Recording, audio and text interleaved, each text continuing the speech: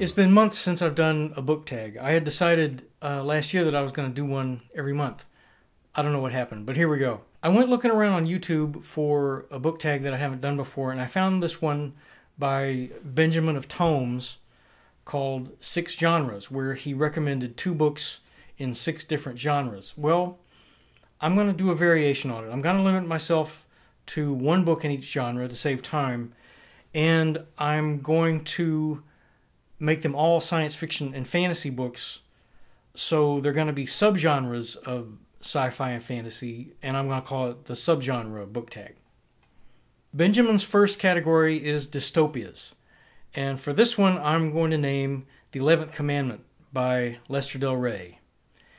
The idea is that the Catholic Church has become the one world government after a limited nuclear exchange, and the phrase 11th commandment refers to the Catholic Church adding a commandment to the list, and they actually call it the first commandment, which is be fruitful and multiply, which you can imagine.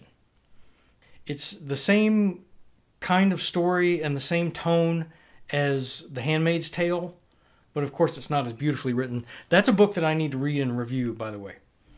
Genre number 2 is romance, and for this one I'm going to name The Time Traveler's Wife. It's about a man who has, I guess you would call it a condition, where he randomly leaps through time and he never knows where or when he's going to show up, except it's always near his wife, or rather the young girl who will someday become his wife. It is a romance first and foremost. It doesn't make a whole lot of sense. It is creepy, as you can imagine, in an inappropriate relationship kind of way.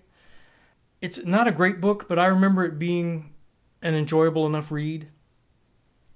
Genre number 3 is fantasy, and for this one I'm going to tell you about Firebird by R. Garcia E. Robertson. This is a collection of stories that I remember reading from the magazine of fantasy and science fiction in the late 90s and early 2000s, and they were some of the best stories I've ever read. I've never forgotten them.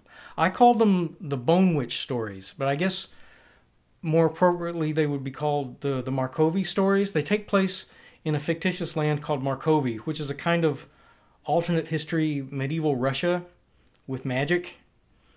The story Firebird is about a young girl who is an apprentice to the Bone Witch, and that's why I remembered the Bone Witch. This is a book that I need to get so I can reread the stories and give it a proper review. Some of the best stuff I ever remember reading.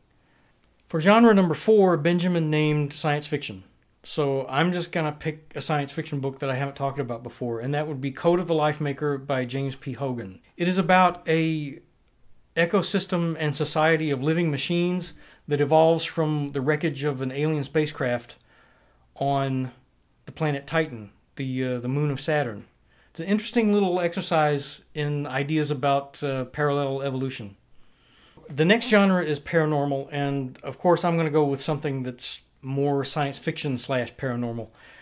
The book is And the Devil Will Drag You Under by Jack Chalker. It is about an ancient alcoholic dwarf demon who is the only one who knows how to stop a giant asteroid that is headed for Earth. It's as much comedy as it is anything else.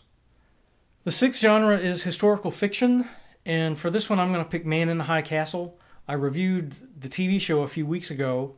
I'm going to give it its own review next month, but in the meantime I'm going to tell you that it is unusual for a Philip K. Dick book. It has a much more well thought out world and much more well fleshed out characters than he usually does. Better world building than you expect from Philip K. Dick. Finally, I'm going to add a 7th genre, and I'm going to call it satire, because during the course of thinking of books for this stuff, I kept coming up with books that would be more appropriate in a category of their own. And for this one, I'm going to pick Towing Jehovah by James Morrow. The story is about the dead body of God, which shows up floating face up in the Atlantic Ocean one day. It is 2 miles long, and the angels who are dying, they hire an old retired alcoholic ship's captain to tow the body to the North Pole in hopes of preserving it in ice. So the title is literal.